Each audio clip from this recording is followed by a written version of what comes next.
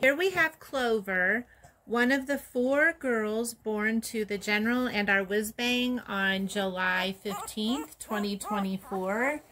And you might be asking yourself, it's a female, why does she have on a blue collar? Well, we place our newborn puppies into feeding groups. So we monitor how often and how long they nurse that way. And then they can go in an incubator. So the colors on their collars just indicate for us which feeding group they're in. So let's get started with Clover's. Good look at her markings. Doesn't she have just a beautiful face? Look at that. They all do.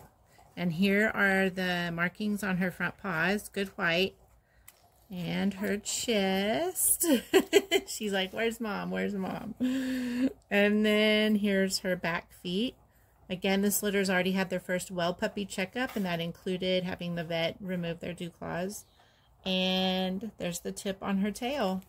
We're going to enjoy featuring her in other videos where you guys get to ride along and watch how this litter matures into a phenomenal mature litter of Bernese Mountain Dogs. They're so much fun.